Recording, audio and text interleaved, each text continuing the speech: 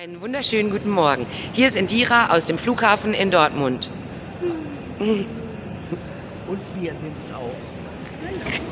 Also, wir haben es geschafft, früh aufzustehen und hierher zu fahren. Wir steigen jetzt gleich ins Flugzeug und dann sehen wir uns gleich in Belgrad. Und ich freue mich darauf. Macht's gut, Leute. Bis gleich. Ciao, bis gleich. Bis gleich. Bis gleich. Tschüss. Merhaba. Merhaba. Az kaldı, oradayız JustLab. Cześć. Jedziemy właśnie na JustLab do Belgradu. Dzięki Oli jedziemy bezpiecznie, chociaż pogoda nas nie rozpieszcza. To się okaże. See you soon. Ćao ljudi, ćao, evo nas ispred pozorišta, upravo dočekujemo svoje partnere na projektu Paradoks pravde koji je finansiran od strane Kreativne Evrope. Dolazi nam Grotowski Institut iz Vroclava i Theaterlabor iz Bielefelda i počinjemo trodnevnu razmenu metodologija i druženje, to je prva klapa ovog projekta koji će se završiti zajedničkom koprodukcijom koju ćete gledati za godinu dana, otprilike. Pozdrav! Ali ćemo vas redovno obaveštavati o aktivnostima. Ćao.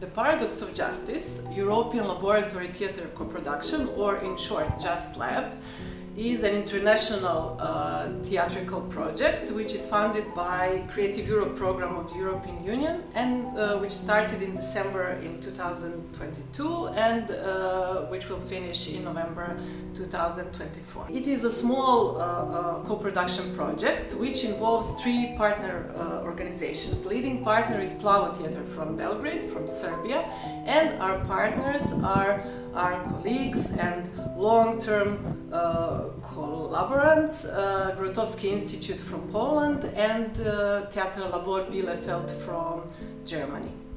In the focus of our project is our international co-production. The co-production will be based on methodology and work of laboratory theatre. This means that each of our three theatres, each of our three partner organizations will develop through the project its own theatrical methodology which will be applied in this mutual co-production. We want to, first of all, of course, cooperate and develop this kind of theatrical language which we want to promote internationally across Europe and also worldwide. The thing is that is also very important for us is the theme of the project, because as it says in its title, The Paradox of Justice, we want to address the injustice in this world, which is very present, and also we've been witnesses of increased violence through years and years, which has been only growing, like violence against women, the disabled, migrants, the elderly, but also very important, the violence against nature. And as first of all human beings, but artists, we felt responsible not only to sit and stand still and watch the situation develop, but to react, to create and to give a creative and artistic response.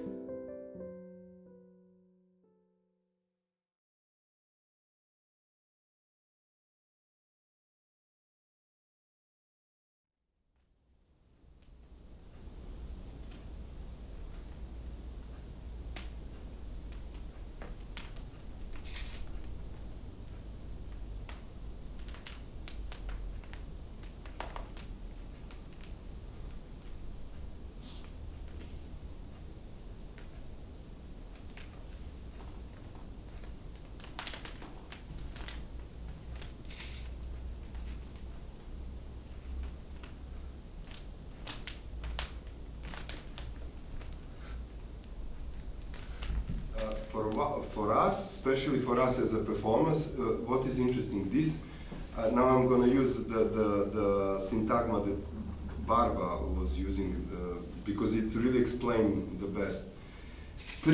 Pre-expressive phase.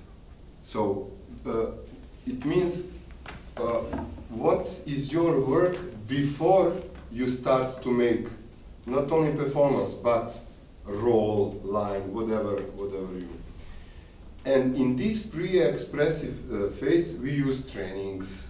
Dođe sada razaznavao samo jednu besnu bujicu, čiji su penoviti valovi bili sačinjeni od svih živih bića i svih stvari na svetu.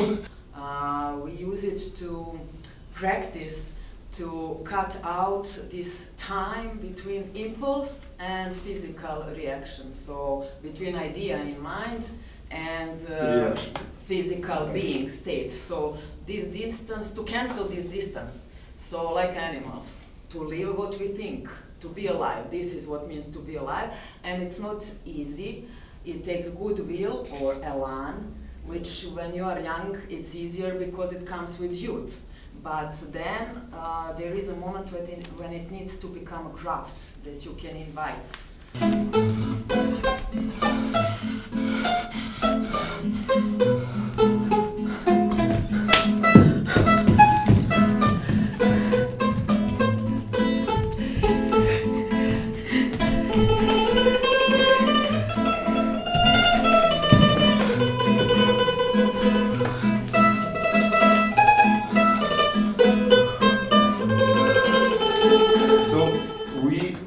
Consider that as a know-how, as a how to be lucid, how to be ecstatic, crazy. Call it whatever you want, however you want, but this is something that Extraordinary. Extra of ordinary. Yes, it is a principle. It is not because you can have sequences of actions on stage which are not ordinary. Because ordinary, I go like this on the street. On the stage, I can go ordinary, not only like this. But if my mind is ordinary, it doesn't count. Because if my body is not ordinary, but my mind is ordinary, it's boring. It is not worth of watching. So first of all, my mind has to be not ordinary, then body will follow. But there is one exercise which is also kind of training that we would like really to share with you. We will do all together, which in which you can really come in touch with this kind of ecstatic inner energy. It's really inner feeling energy, which each of us has.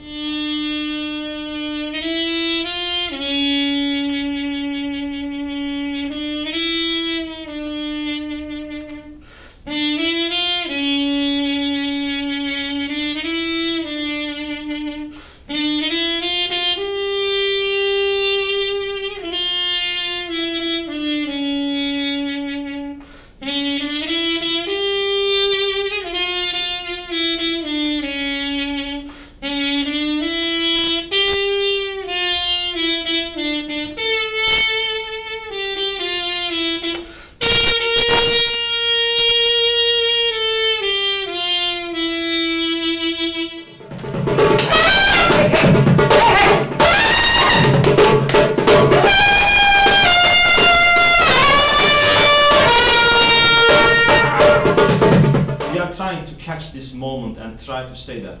And I noticed some of the movements, when you are conscious about it, they are keeping you there. And when you catch that, and when you like consciously repeat, I'll stay there. I'll stay there. I'll stay there, and they keep you there, and then your little consciousness that you have, it disappears, and then this ecstatic way of being appears faster. Yes. And I think it's of course about, as you said, the culture, the body, the archetype, and it's everyone has it. It's just noticing what kind of movement triggers this state.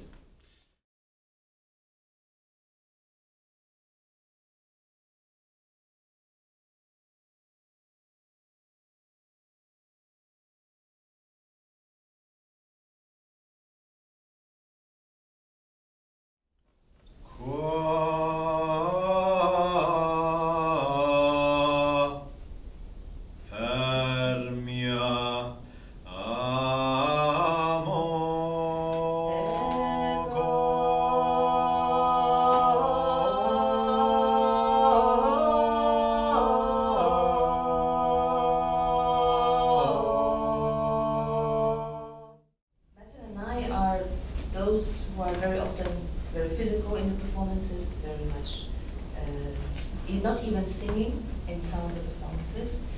And if there's a training, it's mainly on us, physical. And ZAR is a constellation of people who develop their own path. There's many of us, and each of us has a little bit different path to develop, and each of us is having slightly different interests. But what we always come together with is singing. There is nothing physical in the beginning. And slowly, as we are creating the dramaturgy through the songs, Jarek is giving us the images. We enter the space, and then we do improvisations. Everybody is actually in that moment using their own lines of how to approach a material, how to create the material, and then we gather all together, we sing again, and then we show the images. That's what we wanted to share today. We wanted to share the way we meet in this space. It keeps certain human experience. Like the song that we would like to work with you today is a cry for mercy. Kyrie eleison is this moment when you are in the darkest place, the darkest moment, and you just want someone to give you a hand. And it's this moment, when you stretch up and you don't know who you're calling. Maybe you know who you're calling, but there's this cry and inner call. So it has this function to represent what human have in common and human can understand and relate to. There's a song on around Sicily. It's a fishing song, and when they are pulling the net, they have to sing it to synchronize. It gives the beat, so they know when to pull, when to rest. Another song is,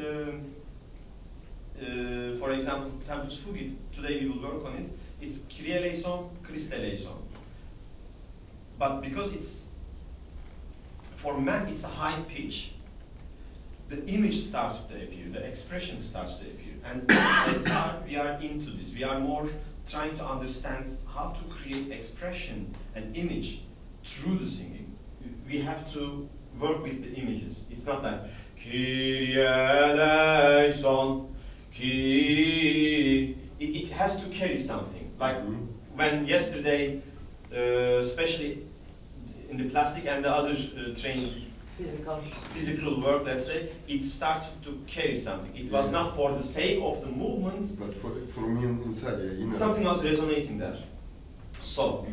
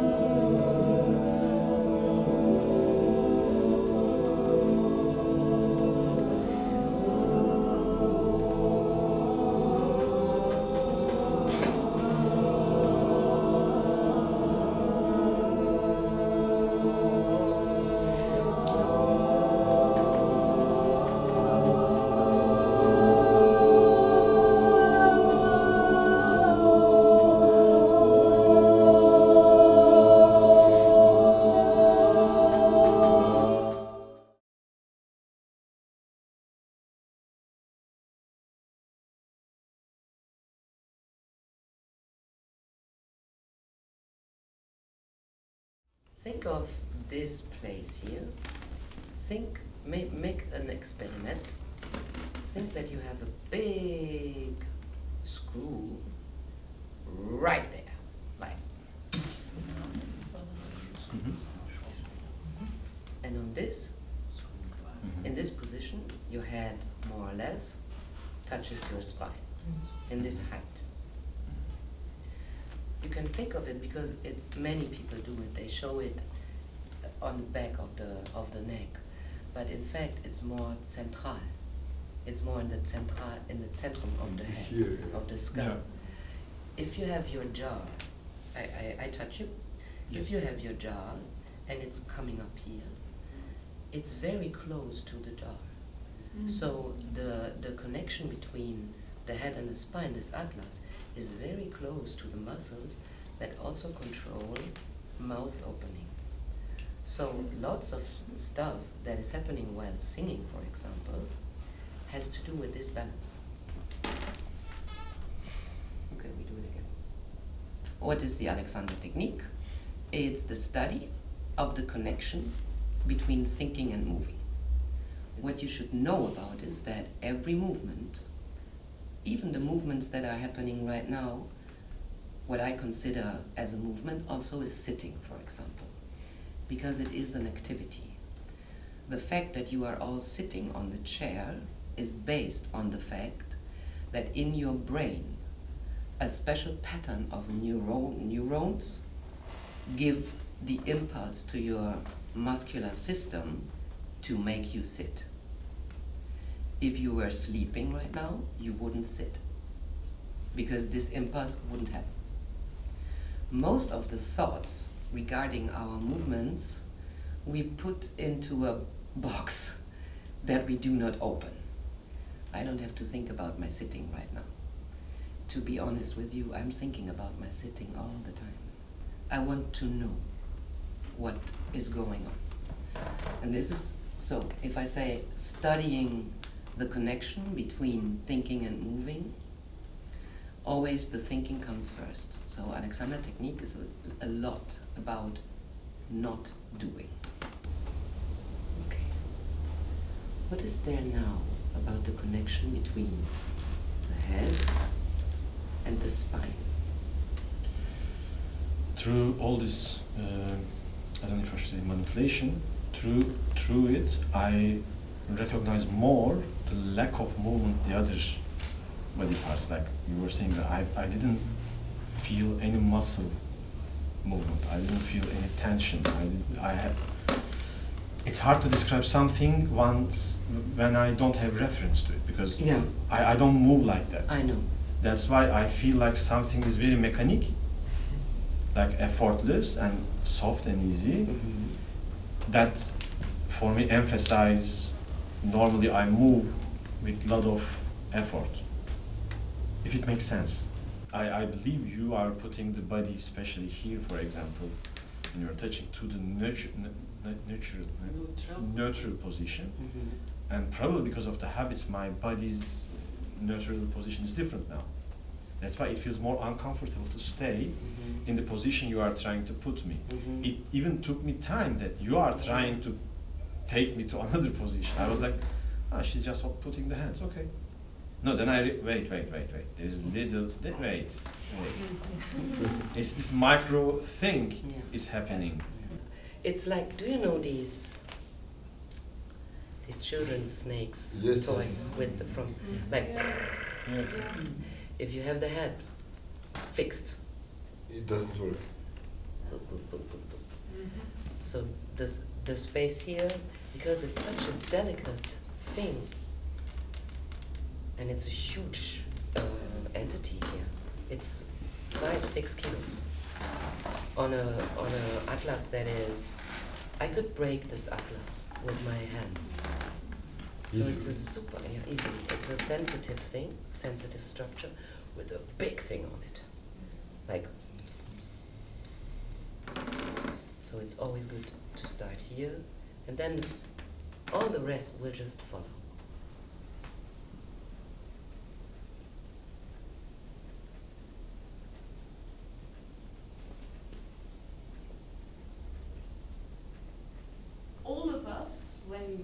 talk about this stuff and we think about it, we have some ideas in our own mind now. You have an image of what some of these ideas did something in your mind.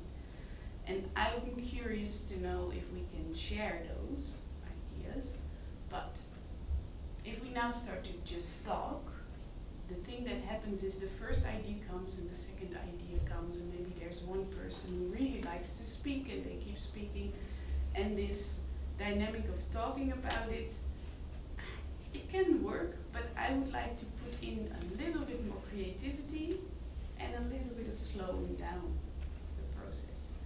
So therefore I would like to do some writing.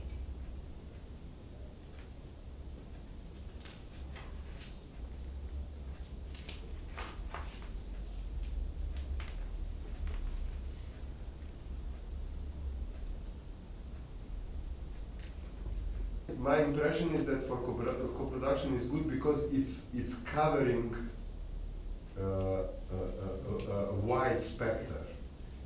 Maybe if we imagine that we are troupe living together, maybe it would not be a good idea. But for this kind of project, I think it's good because we really cover a wide spectrum. So wide that maybe for some person it would be like, how to connect this? I mean, are you crazy? These people jumping yesterday, then this singing, then this snail.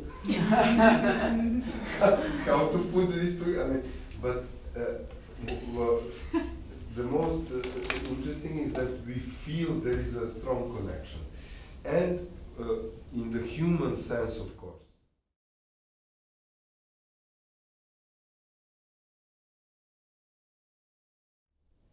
Plavo Theatre decided to approach the topic of justice from the point of view, mostly from the point of existential inability to reach justice.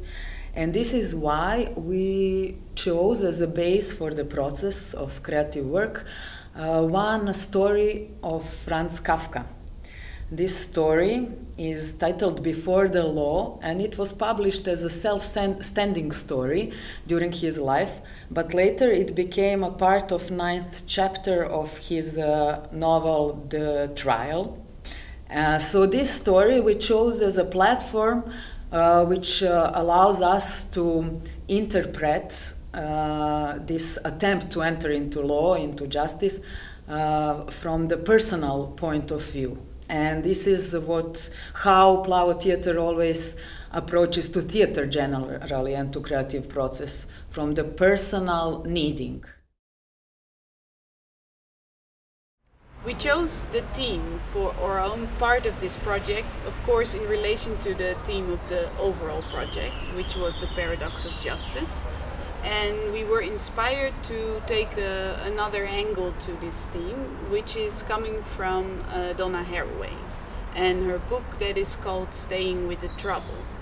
And we wanted to see if we could find a bit of a perspective shift when it comes to this idea of justice.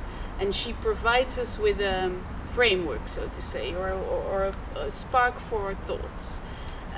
There are 3 elements that we take from her theory that we want to at least depart from for now, for the start of the project.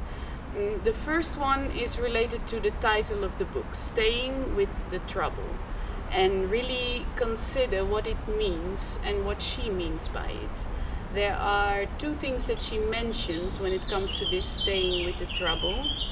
The first thing is that she says, I am not so interested in thinking about solving problems in some idealistic future or some future to come. I am interested in figuring out what to do in the present. And it also means I am not interested in reiterating the past all the time, thinking about how it could have been told different. I want to stay present with what is happening now. I mean, our idea of the project, of the performance, which will be made, it's related to the main idea of the whole project for all partners.